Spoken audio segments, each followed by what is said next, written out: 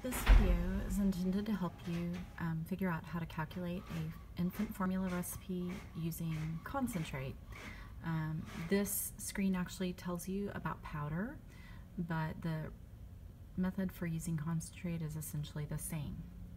So first you determine your volume, then calories, then how much formula you need. In this case it's how much concentrate. Round if necessary for a home recipe. You don't have to determine displacement for a concentrate recipe.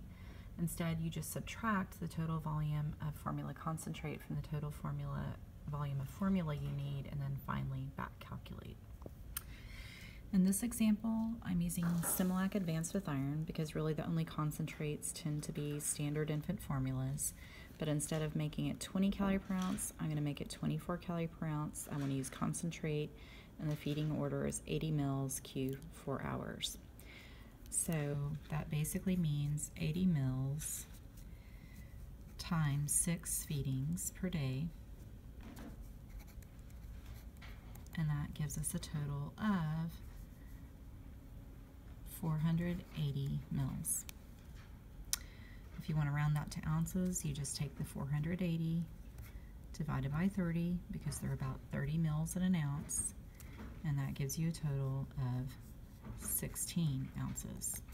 How many calories do we need? We need 24 calorie per ounce, so 16 ounces times 24 calorie per ounce means we are going to need 384 calories. Remember, formula concentrate uniformly is double the concentration of standard formula. It's 40 calories per ounce of concentrate. So 384 kcals divided by 40 calories per ounce means we need 9.6 ounces of concentrate. We can either round that down to 9.5 ounces or up to 10.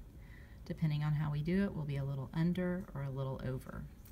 If I round up for 10 ounces to make it nice, even round numbers, then I have 16 ounces of final volume needed minus 10 ounces of concentrate means I need 6 ounces of water. So my recipe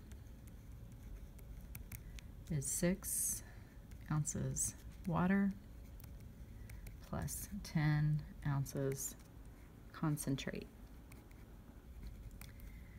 Always determine if you did it correctly, so you can go down to the back calculation step. And so there we take our 10 ounces times 40 calorie per ounce equals 400 calories total. We have a total of 16 ounces or 480 mLs.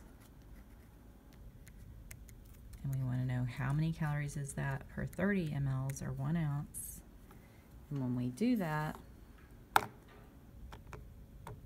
we determine that it's 400 times 30 divided by 480 using our proportion. And the answer is actually 25 calories per ounce. So you aimed for 24 because of rounding, you got 25. You could go back and use 9.5, in which case you'd be using 6.5 ounces of water, and if you do that, you come up with 23.8 calories per ounce. So you could use either depending on whether you want to over or undershoot.